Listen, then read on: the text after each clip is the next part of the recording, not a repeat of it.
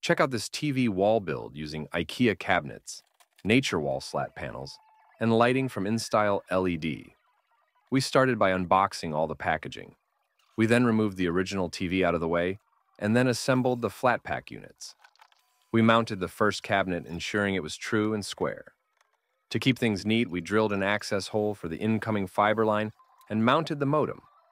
We then mounted the remaining cabinets using the IKEA wall brackets. Once hung, we clamped and attached them together, ensuring perfect alignment.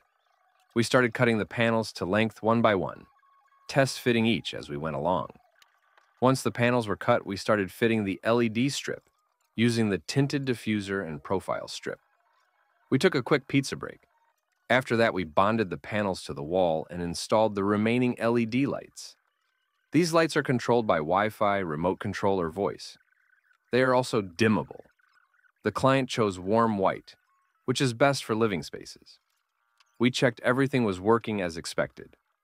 Next, we mounted the TV bracket and fitted the TV, ensuring all the cables were hidden.